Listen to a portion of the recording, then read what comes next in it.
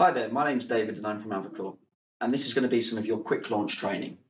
Quicklaunch is an interface that will greet you when you enter the meeting room, and it runs as a layer.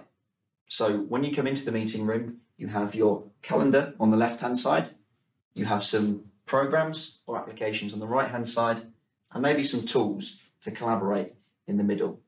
Your interface may have a different color scheme, maybe a different logo or room name, but the premise is the same. The premise being, when you come into the meeting room, maybe for a video conference using Skype, Teams, Involve VC, you've invited that room to a call. You have a logo that represents the platform of the call, and you tap that button to commence the call. When you tap that button, the camera turns on, the microphone will be on, and you'll be a part of that video conference. When you hang up the call, as you would normally do within each of those platforms, it brings you back to this interface. So see, this is your home screen, your kiosk, if you like.